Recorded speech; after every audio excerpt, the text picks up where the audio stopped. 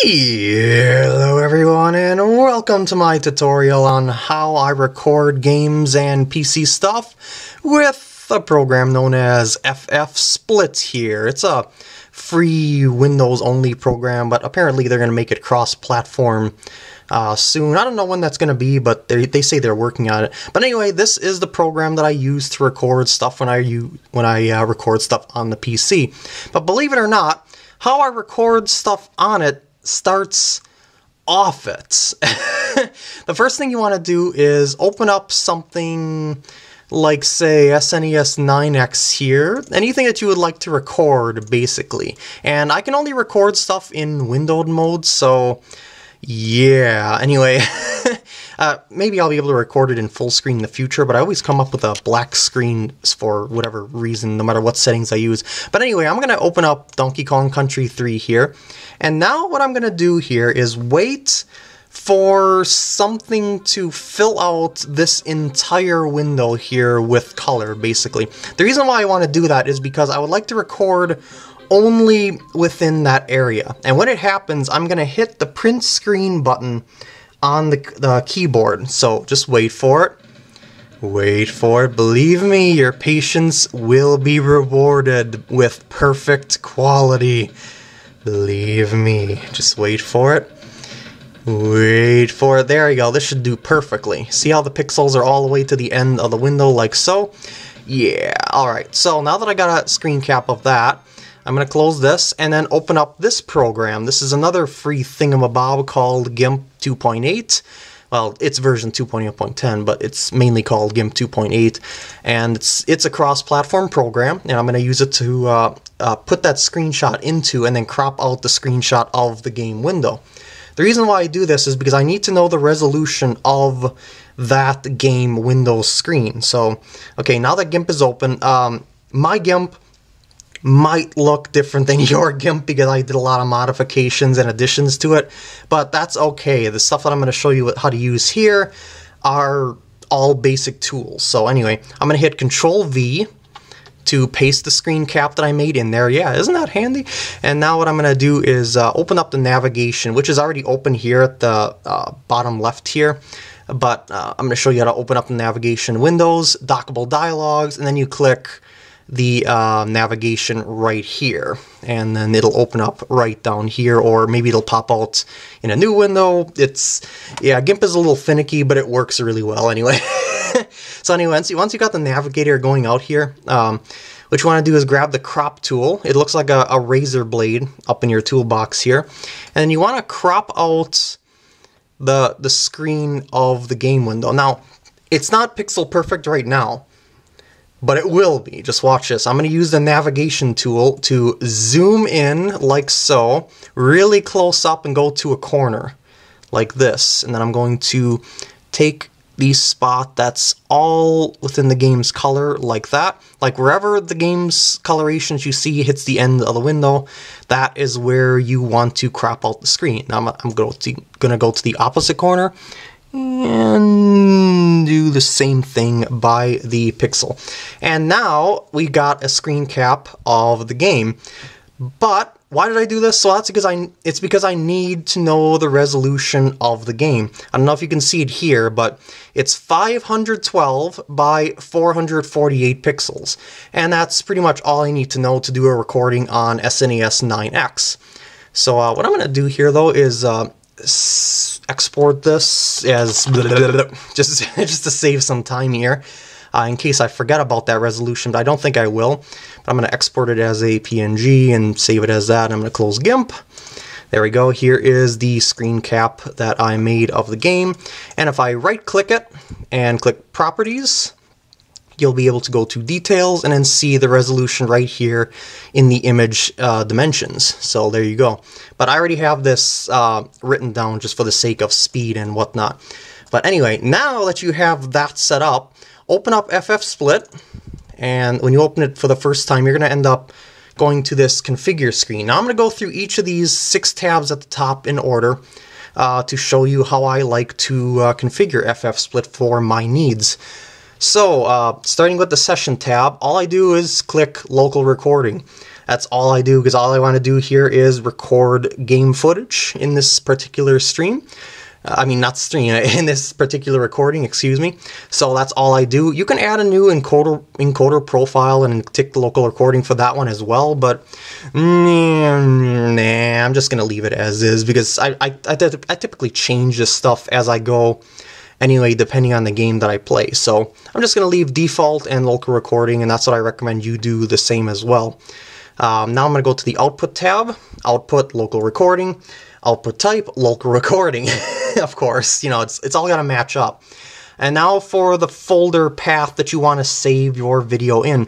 Its default is the videos place, but I like to put it in the pictures, because that's where my camera puts videos and stuff like that. So I have a folder specifically dedicated to FFSplit for FFSplit to go into, which I named 01 space FFSplit, you know, so it appears at the very top of the pictures list. So I select that. You can put this in whatever folder you please, just put it somewhere that you know you'll be able to retrieve your video.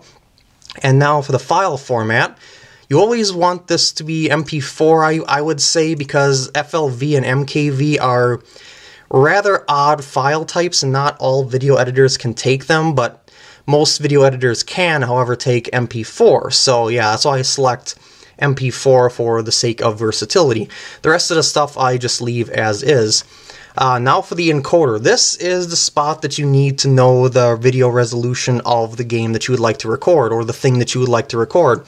In this case, it's 512, remember that was the horizontal resolution, by 448. Now what's weird about FFSplit is that you have to have a number that is divisible by 2 in the video resolution, so both of these numbers have to be even. So if the thing that you're recording has an odd number, just reduce the number of that, the odd number by 1, and you'll be able to record still with nice quality. Alright, now for the frame rate, I always pick 60 frames per second because it is extra smooth that way. The video bitrate, I make it 2000 kbps, because I think it gets better quality than 1000 kbps. Just a little bit better, and yeah, I want to work with the best I possibly can work with.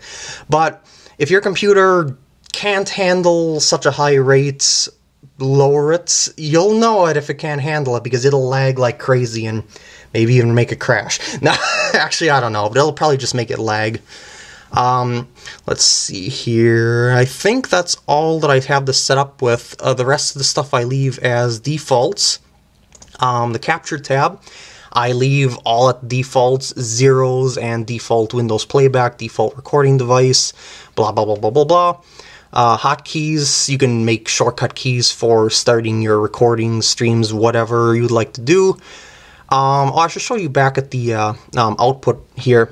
On the local recording here at the output type, you can actually use this FFSplit to stream to Twitch, Hitbox, YouTube, Ustream, etc., etc. By setting that up. But this isn't a video tutorial on that. I just thought I would show you that FFSplit can do live streaming if you would like to do it. And then anyway, finally, done with the hotkeys, and we can go to miscellaneous here. The only thing that I change here, or I should say make sure is checked, is the disable Windows arrow thing, because it increases performance.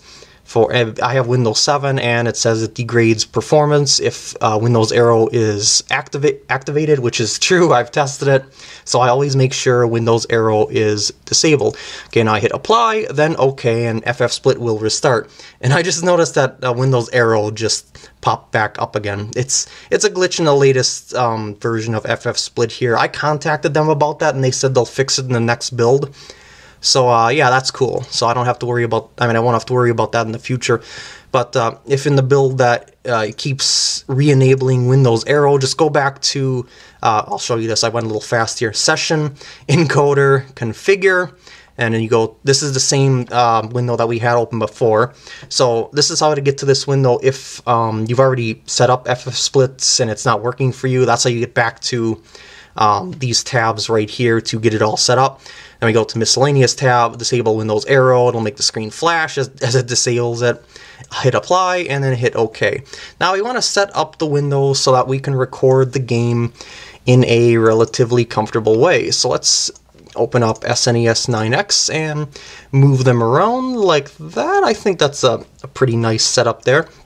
But as you can tell, it's not really, you know, capturing the window here. So how do we get that? Well, first let's delete this because it's recording the entire screen at the moment. Well, I should say if I were to start it, it would record the entire screen, and that's not what I want. So I'm going to click that, hit delete. Yes, I would like to delete it. And then we got empty canvas, and now I want to add a new layer because I'm going to make my own layer here. You can select a region, like say you can draw your own box to record stuff into, but it doesn't really work all that well, really, all the time. Well, there we go, it's working, there we go. But yeah, you can make your own region and stuff like that if you would please, and you know, move it around however you would like to on the canvas, but I prefer it if it would just like snapped in place. But anyway, I'm going to restart that. I just wanted to show you the region thing. But what I do is I just click select window, and then see how it highlights the entire window as if I was doing a region selection recording right away. Look at that. See how it snaps to the thing that the mouse is in? Yep. So click inside the SNES 9X window. And now let's open up a game to see if it is recording. And look at that. Well, I should say not recording, to see if it recognizes the screen. Because you might have to play with these settings here to get the screen to show up on the canvas. Always watch the canvas to make sure the canvas is showing what you want to show. But as you see, it's working perfectly fine right now. You might want to disable the mouse cursor so you don't see it on the screen like that. See that? It's pretty handy. Just in case you accidentally leave it on there. Capturing it as a region might be the way to get the get this window to show up on here sometimes. It all depends on the settings in game and system. It's kind of weird. So play with stuff here if it's not working right, but it should probably work right. If for some reason the select window thing doesn't detect this window properly, you can go into this drop-down menu and select it from this list of stuff that it detects as being open. In this case, it's SNES 9X. Well, anyway, when you're ready, click Add Layer. And now what I like to do here is, believe it or not, mute the microphone, because that'll cause an echo when I'm recording because it records like a little bit differently. Like you can see there's even a slight difference in the audio channel thingy here. So what I like to do here, just to get rid of the echo, is just to mute the microphone like that, and then record my voice separately. Like what I'm doing now, and then edit it together in a video editor or something like that. And when you're ready to record, which we are right now, just click Start, and you will start recording just like that. Oh yeah, look at us recording like a pro. And when you're done recording, hit stop. And now, if you want to see your recording, I'm going to close this so we can actually hear the thing we recorded. Browse to the spot that you did. That you saved it in. In this case, I saved it to that Pictures 01 FFSplit folder, as you remember. And there is our video that we just made. Yeah! It really is as simple as that. I mean, it took me a while to make this tutorial, but it's not all that difficult to, you know, put together or anything like that. It's all pretty much intuitive overall. Alright, and that concludes this tutorial. So I hope you enjoyed, and I'll see you later.